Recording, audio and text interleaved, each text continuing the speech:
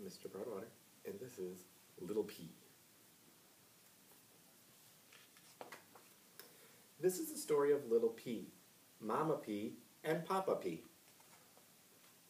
Little P was a happy little guy. He liked to do a lot of things. He liked rolling down hills, for example, super fast. He liked hanging out with his P pals.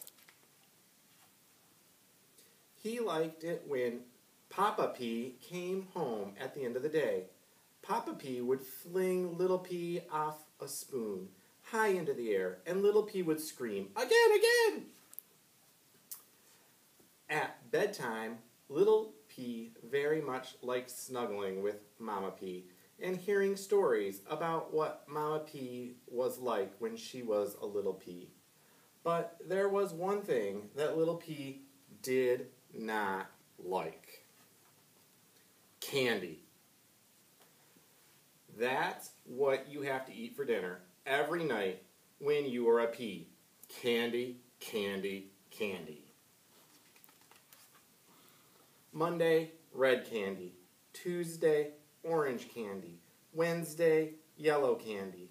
Thursday, purple and pink polka-dotted candy. Friday, striped candy. Saturday, swirly candy. Sunday, rainbow candy.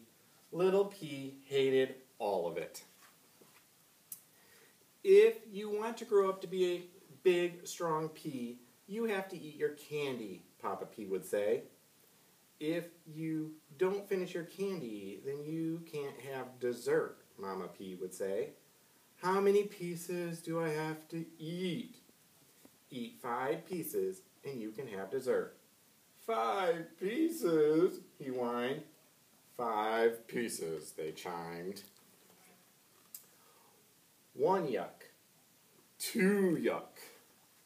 3 pluck. 4 blah. 5 pieces of candy. Now, can I have dessert? Yes, now you can have dessert, said Mama P and Papa P. Little P couldn't wait to see what it was. Spinach! Squealed Little P, my favorite!